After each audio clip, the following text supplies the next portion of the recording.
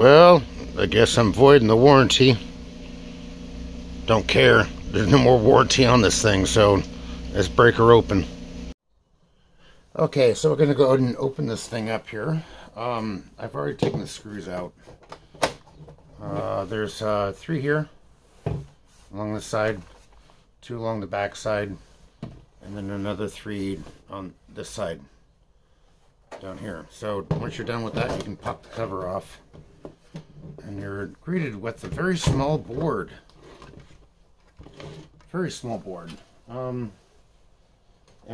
the hard drive. So I was able to go fish around my shop, and I found another drive that's exactly the same thing. It's about 3 years older than this one, but this one's been on for 24/7 for a number of years. We're just going to go ahead and remove the drive. There's 4 screws at the bottom. Just going to take those out. There's 1, 2,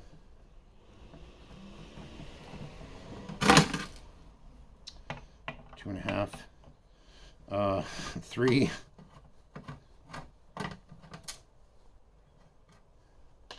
and 4, which I guess you can technically unscrew it and then pop the drive out like that without having to remove the screws completely. But all right, so now we're left with 2 cables. This is a SATA drive, so this is common in very much of your standard everyday PC kind of thing. That's why I have an extra one of these. Let's see. So this is your SATA cable. You want to push down on the little silver tab there, pull that out. This is power, so just pull it on out. This drive is most likely dead, so I'll test it later and make sure that it is, but for the most part it seems like it's not wanting to work at all. Now all we have to do is, well, we can probably put these in here slightly, just to slide it in and then tighten it down later, so we'll do that now. There's 1, 2,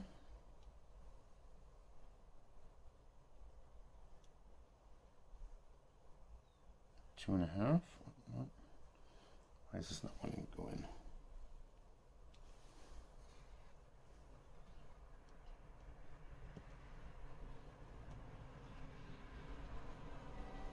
I'm gonna, if it strips, it fits, right? No. Okay. This one here, and I have 1 more down at the bottom underneath here. I don't see your camera on anymore.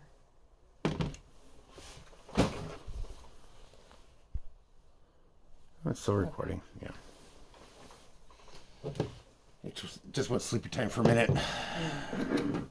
So I think I dropped the other one because I don't feel it in there.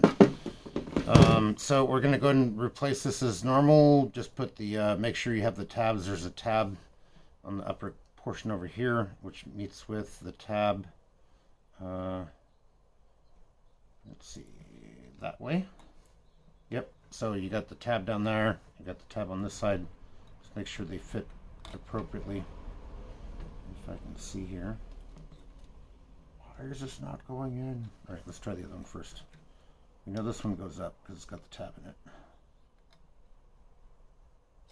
There you go.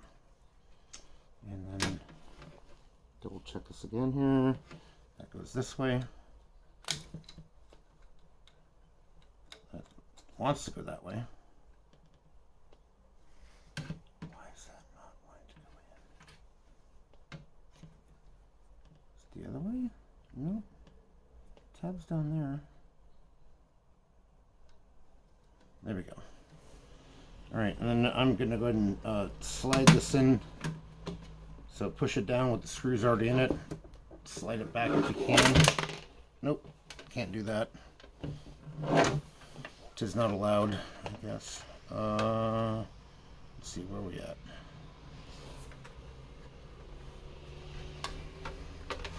Cable's in the way.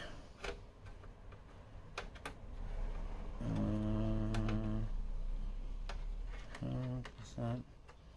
Okay, so line it up and then push it in. If they're too tight, then you can obviously readjust some of these screws to get it in a little easier. It's kind of a tease.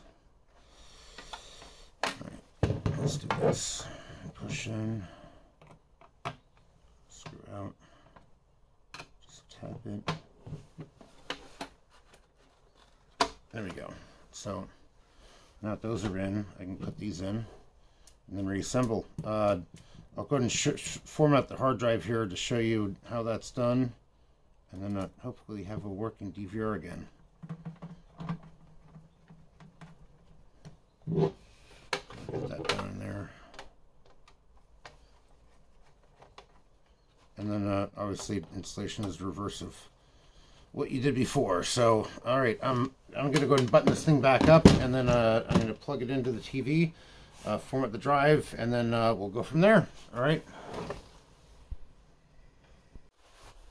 Okay, so I've got the DVR connected back up again. The good sign is when I plugged it in, I can hear the hard drive spin up, which it didn't do before. So we're going to go and go to menu.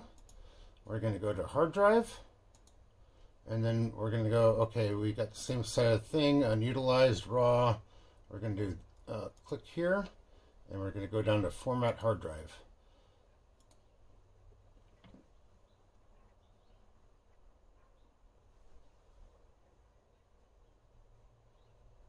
So it's doing its thing right now, which is good. Awesome. So we have now the equivalent free space that we do for the capacity. The other drive, that seems like the motor drive for the platter failed, and it would read it as a certain thing, but it wouldn't write. Playback became sort of wonky. You would get like ghost and shadow figures, and then the hard drive would make some horrible noises sometime. But anyways, this one's been a good unit. I had other previous Night Owl cameras, and they seem to do well. This one doesn't have any fans in it like the other one did I had. It seems like they've kind of figured things out in this new revision. So if you guys have any questions or comments, leave them in the description down below. Thanks again once again for watching, and as always, do your thing.